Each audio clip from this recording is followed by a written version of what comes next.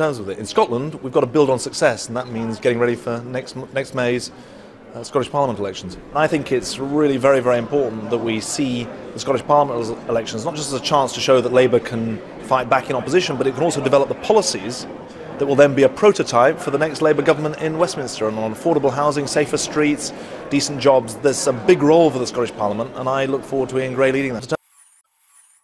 I think it was a good election result in Scotland, certainly compared to the rest of the country. And I think we can learn from some of the things that have been done in Scotland. I think there's more of a sense of pursuing the values of the Labour Party and reaching out to people in the community.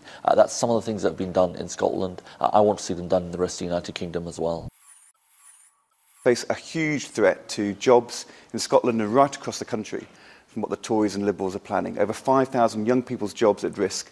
I think we'll see an unemployment budget from the Tories and the Liberals in the next week and a half. And we've got to oppose that and learn from the brilliant campaigning that Scottish Labour has led in the last few months. We're saying that I can give Labour something that the Tories and the Nats don't have.